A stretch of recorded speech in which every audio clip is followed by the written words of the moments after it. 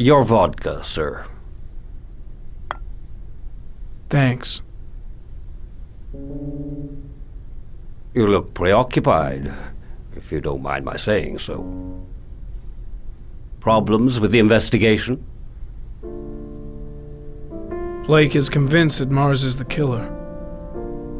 Not you. I thought there was some evidence to that effect. That's true. But it just doesn't make sense. His psychological profile doesn't fit. Neither does the geolocalization. I can't see this father drowning 8 victims before kidnapping his own kid. Mars is not the origami killer. I'd stake my life on it. Then who is? I haven't the faintest fucking idea. Maybe you should review the evidence in your possession. That's just what I was thinking of doing. Oh, one last thing, sir. You should be careful not to overindulge in you-know-what. It can be dangerous. Very dangerous. I'm trying to keep a handle on it, but that's difficult. It gets more and more difficult. It'll end up killing you if you're not careful. That would be most unfortunate, sir.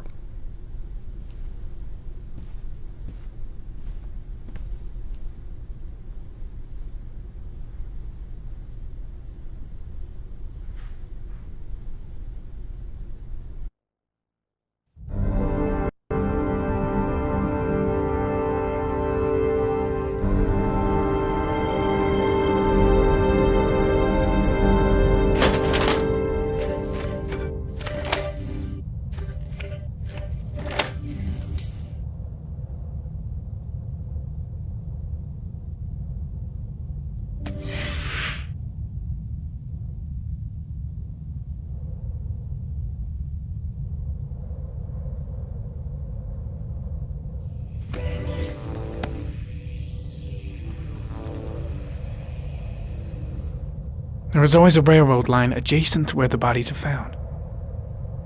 And all the victims disappeared in the fall.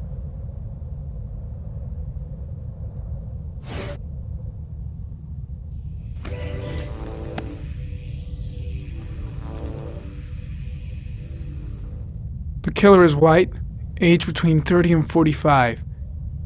He is intelligent, calm, and determined. An organized type. He has a car. He's probably employed, but his work allows him free time.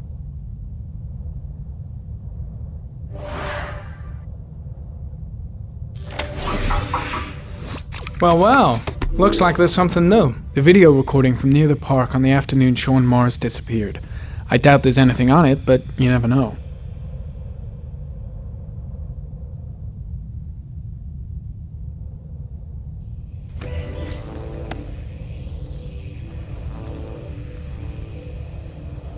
A Chevrolet model corresponding to the tire prints passed at 1602 heading for the park, when in the opposite direction at 1637.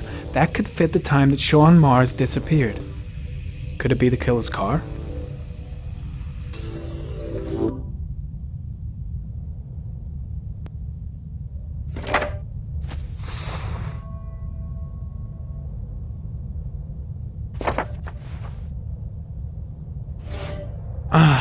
Pity we can't see the driver's face.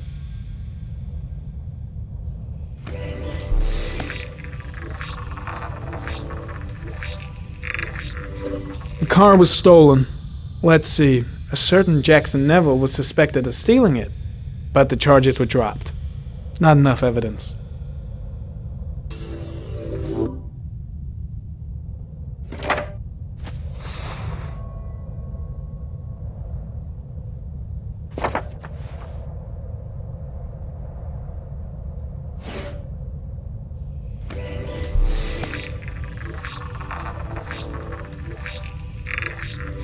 Jackson Neville, aka Mad Jack, involved in several cases of buying and selling stolen vehicles, considered to be very dangerous. This guy might have provided the killer with a car. It's a pretty slim lead, but it's all I have right now.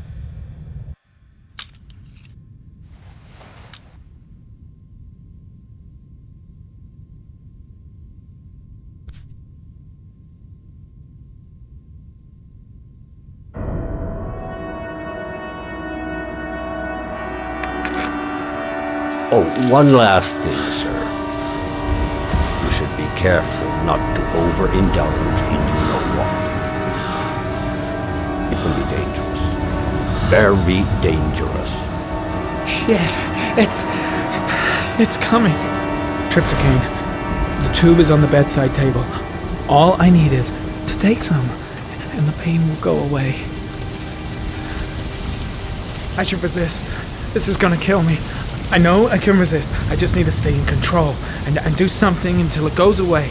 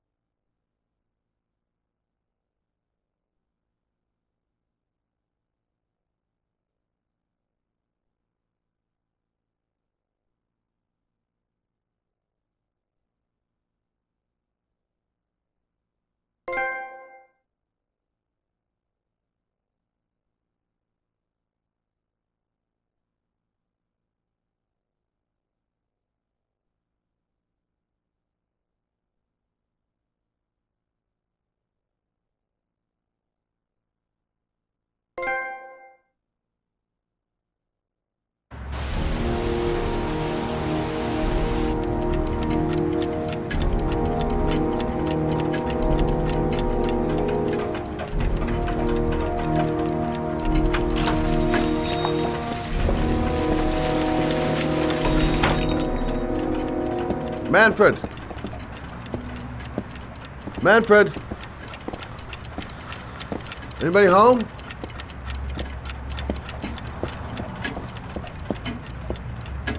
Hi there, Manfred. Who is it? Scott. Scott Shelby. Do you remember me? Scott? Scott! Oh, yes, of course. Well, good to see you. How long has it been? Oh, about 10 years, I guess.